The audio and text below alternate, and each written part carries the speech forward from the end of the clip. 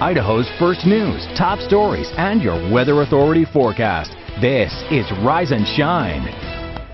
We're back, 6:54. Owen Robbins from KRS Systems. We're geeking out this morning. Morning, Nick. Good to see you, sir. Yep. All right, so tell us about an app that's going to remotely bring everything together once again, right? This is Pocket Cloud? Yeah, this is Pocket Cloud. This is by Wise Technologies, and for the older computer users out there, you recognize Wise as being the little thin client back when we had the mainframe in the back room.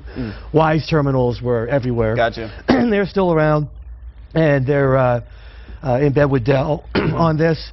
And anyway, it's called Pocket Cloud. If we go to the clouds, the slides real quick, is you go to pocketcloud.com and you download this to your PC. Okay. So that's your host. So go ahead and click. That's me. One more time. There you go. There you go. And then you just say, is it going to be a Google client or is it going to be an iOS client? And then you go to the App Store or you go to the Google Store and you download the companion. Okay. And then you've got them all, and they all just sync right up. Okay. You do actually, we don't need slides anymore, you do actually have to have a Google account, a Gmail account, okay, to actually have this work. Okay. And I can give you an example of how this works here. Okay. On an iPad. Gotcha. There we go. Is you just download the companion to your iPad and you click the link. And if we don't forget the password in this episode, you know, we ought to do okay, because there's just a big old connect button. Okay. You hit connect, and it grabs onto whatever Wi-Fi you're at.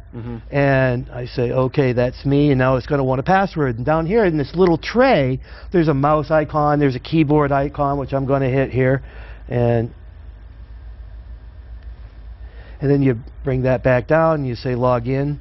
And welcome, and there's the screen. Bingo. Right there. All right. Really cool. So you're out there on the beach, you're down at Durkee's Lake, and you want to do a little work, or you want to mess around at home. It's a free version, and it only allows connection to one device, one computer, I should say.